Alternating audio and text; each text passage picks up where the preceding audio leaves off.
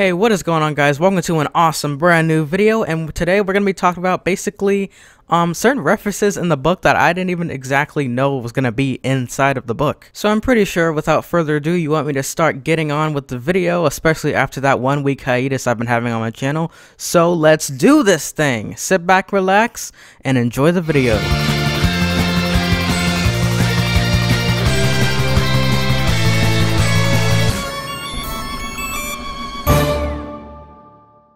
Alright, so in the first part of this video, I'm going to start off with this very interesting clue that I found. If you remember the 2015 Halloween special that Gravity Falls had on that year, you may remember the Handwitch. At the introduction of the episode, we can see Stanley with the customer going inside of the shack. Stanley's way of trying to convince the customer to buy something from the shack, however, is to make up legendary stories. And at first, I was most certainly confident that these were all made up stories. But however, after reading a certain page in this journal, it makes me think otherwise. Into about 1/3 of the book, Ford describes the palm reader, also known as, well, to us, the Handwitch. She is discovered surrounded by a huge crowd of the town, so Ford investigates and decides to go inside of her tent. As he's going inside, he notices a bunch of hands in the shadows, but he thinks it's just his imagination at first. And she is later described to be possibly a fortune teller, since she also knows his name. She says, "What took you so long, Sixer?" And of course, not many people know that about him. Before he could even ask how she knew that about him, she sets down 4 cards on the table. I'll try to analyze these 4 cards, but as of right now, let's continue on to what she says next. After placing the 4 cards down, she says someone very close to you is deceiving you.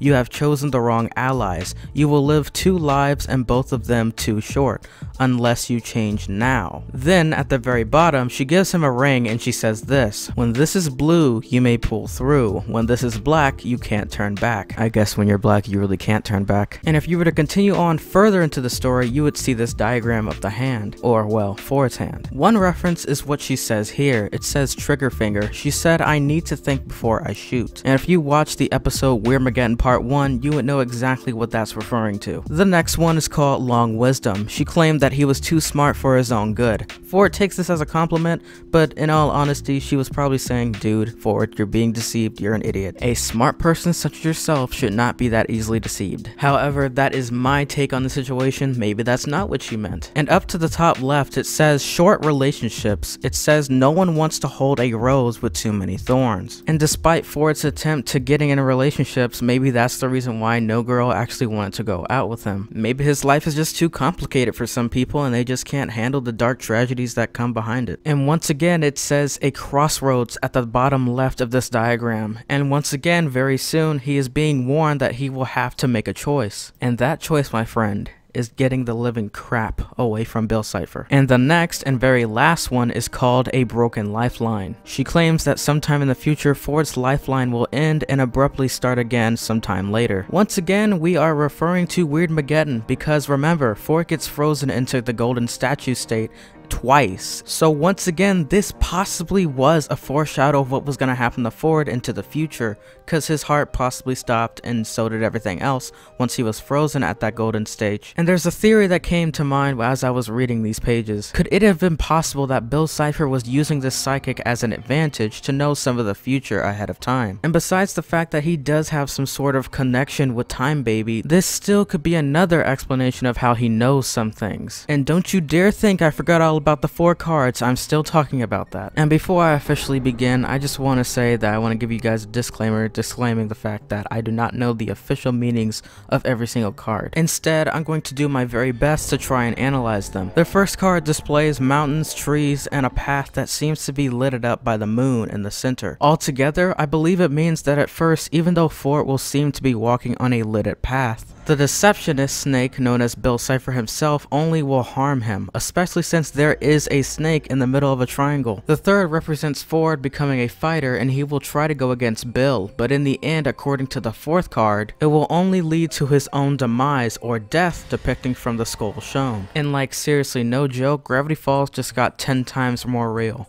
If only they showed all this inside the show itself. But instead of whining about how it ended, let's talk about Wendy's potential grandfather. Yes, her grandfather. The ghost lumberjack that we saw in the episode Northwest Mansion Nowhere could be the most likely potential suspect of all this. Going into about 3/4 into the book, Dipper reveals a picture of a man by the name of Archibald Corduroy, and I guess that would indeed make perfect sense since he was too a lumberjack. And he is confirmed to be her relative since he matches with how he is portrayed in the episode perfectly, including the bow and the beard. Seriously, why do certain characters have objects in their beards?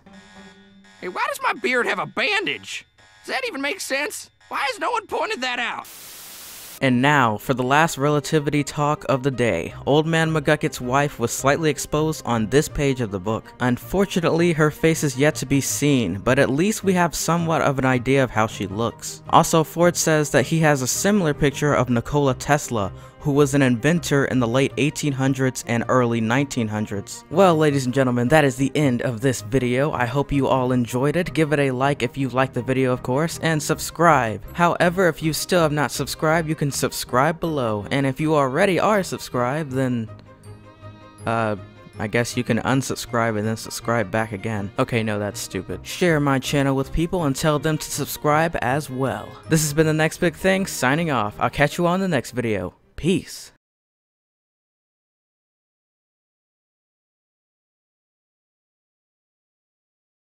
All right, I get it. You're creepy. Anyway, less talking, more watching. Get your hands off my watch!